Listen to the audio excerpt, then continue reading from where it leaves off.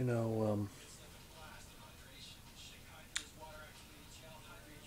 this year commemorates the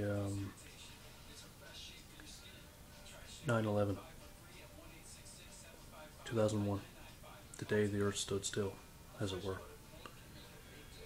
I remember that day as if it was yesterday.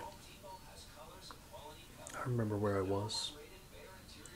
I remember who told me what happened. I remember being in denial. I remember seeing what was going on. And I remember the horror that was on my face. And the thing was, I'm watching TV, I see these two beautiful buildings blow up in my face. Two planes into the Trade Center. You know, all the things I've said about America and the Americans over the years,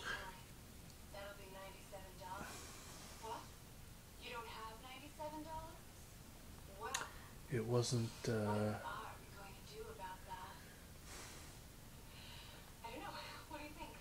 it wasn't Middle Easterns, it wasn't the Afghanis, it wasn't the Iraqis, it wasn't the Iranians, it wasn't Muslims that caused that tragedy. It was militant, uh, militant savages that um, that people get confused, and people need to realize that it wasn't Muslims. But I'm watching this and my eyes are filled with tears and I'm looking there and I'm thinking this has got to be a movie trailer or something. But what gives me pride as a Newfoundlander is knowing that on 9/11 we helped so many Americans in Gander. In Gander we helped God knows how many people, 20,000 people at least. And that made me proud, knowing we helped so many people. But I'm thinking in my mind, I look back, I look back at that day, and the only thing that was popping through my mind is I wish I could have helped. I wish I could have been there. I wish that I could have been there to help. But I was only a kid then. I was only 11 years old.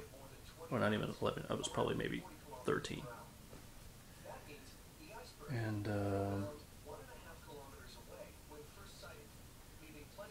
you know, it's weird. It's weird. It's something that you just don't get out of your mind. And my love, my heart, everything goes out to the American people, especially in New York, who lost family members. I mean, I'm going to watch every single documentary that's going to come on.